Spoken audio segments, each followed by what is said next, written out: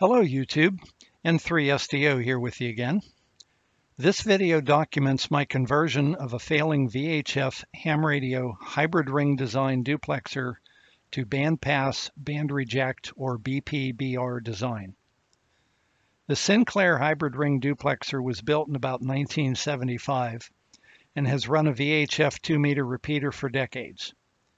The duplexer had been found to be the cause of intermittent scratchiness on the repeater. The club acquired another duplexer, and this hybrid ring one was replaced. We decided to repair it and save it as a spare for the future. Upon getting the duplexer to my garage, decades of oxidation were discovered on all of the components and connectors. It was time for a disassembly and cleaning and some new components. The end connector T's in the hybrid ring cabling harness were unscrewed, and turning the end connector threaded rings, I could feel them crunch in my hand. There was also oxidation between the coax braid and the N-type T connectors where the coax was crimped on. It was time for a new cable harness. Decades ago, you could purchase a new hybrid ring coax harness from Sinclair, but when I called, I was told that this design was obsolete and no longer supported.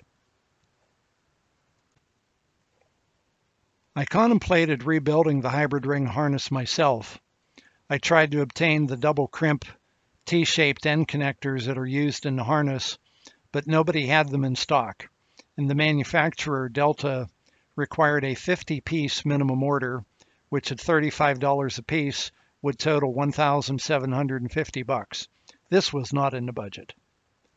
Although the hybrid ring design works very well, it's also very complex to cable up and requires exacting cable lengths to get it to perform properly. The hybrid ring design is also no longer used by any of the duplexer manufacturers that I have found for VHF applications.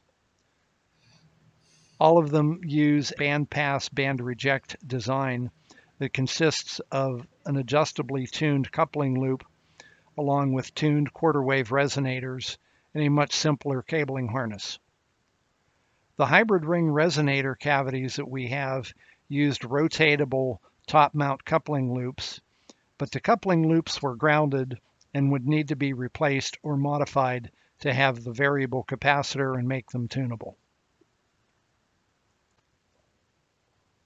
I researched duplexer coupling loops and found an article at repeater-builder.com. Not wanting to modify or damage the original coupling loops, I tried to locate some thick brass or thick copper sheet to make new mounting discs, but was unsuccessful. I was going to have to modify the originals. However, I did make a prototype loop with the same dimension as the originals out of some double-sided copper circuit board and some thin flat brass from the model train shop, and a chassis mount end connector, and a multi-turn Johansson compression trimmer capacitor. I have about 20 of these trimmers that were new old stock. I discovered I had a mechanical alignment issue between the coupling loop and the base. It was difficult to me to get exact 90-degree relationships between the loop and the base. I ended up using a small piece of wood to make an alignment fixture to hold the base and the loop correctly aligned when they were soldered. The prototype loop worked very well, and these capacitors allowed enough tuning range to cover the frequencies I need for both transmit and receive cavities without having to change the size of the loop. The original coupling loop assemblies were disassembled, modified, and reused. The end connector was press fit and soldered into the brass disc and then silver plated. I did not want to have to remove these. The flat silver plated coupling loop was removable by melting the solder, and the connector holes were then cleaned of any remaining solder. It, however, left a rather oddly shaped item that was difficult to hold in order to drill. So a recess was carved into the wood alignment board to allow the clamps to be put on it for the use on a drill press.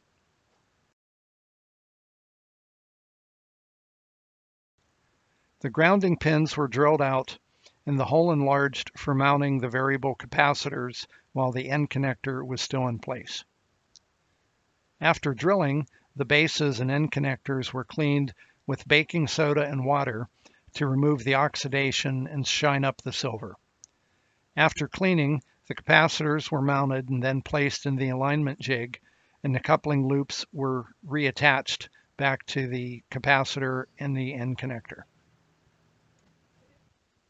With the modified coupling loops installed and a prototype cable harness made from leftover coax, the initial checkout looked very good.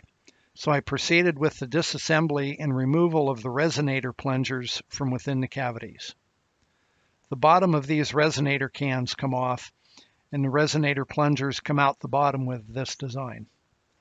The bottom of the can is held in place with a compression dimple, actually 3 of them around the perimeter. They were very tight and quite difficult to remove. I ended up prying them free from the bottom, but I ended up bending up the bottoms that required some body work to pound them back into shape. I later realized that a long wooden dowel or a broom handle inserted into the resonator through the coupling loop opening in the top would have ejected the bottom covers much easier. After getting the bottoms off, the plungers were removed and given the baking soda treatment to remove any gunk.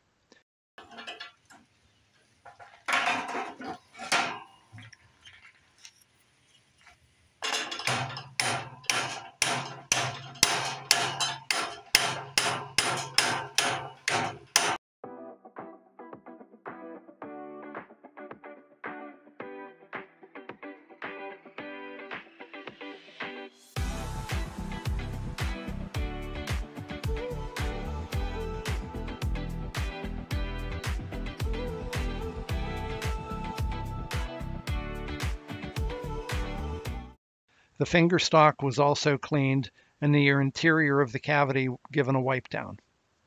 I sprayed the plungers with deoxit Fader lube oil during the reassembly to provide lubrication and protection from oxidation.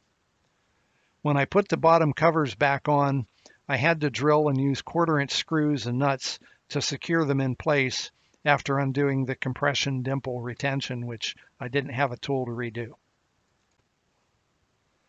I rough aligned the Duplexer at home with my Nano VNA, but the notch depth was below the Nano VNA noise floor. However, I have access to both Agilent and Keysight spectrum analyzers with tracking generators at my workplace. Just the thing to do full and accurate alignment of this Duplexer. I also made up another coax harness with the lengths of coax suggested by Kevin and measured the insertion loss and notch depth. The interconnect cables are supposed to be 1/4 wavelength, and accounting for the coax velocity should be about 14.5 inches. I tried a couple of different cable lengths and discovered experimentally that the Duplexer worked a bit better with shorter than anticipated cables. It turned out I was getting the best performance with 1 foot or 12-inch cables. There seems to be some additional capacitive loading from the coupling loop tuning that skews the cable length in some way. The 12-inch cables provided both reduced insertion loss and better notch depth as measured on both spectrum analyzers. The Duplexer was tuned to provide about 1.2 decibels of insertion loss and notch depth of 85 decibels according to both spectrum analyzers. So I thank you for joining me for this video. Take care, catch you later. This is N3SDO 73.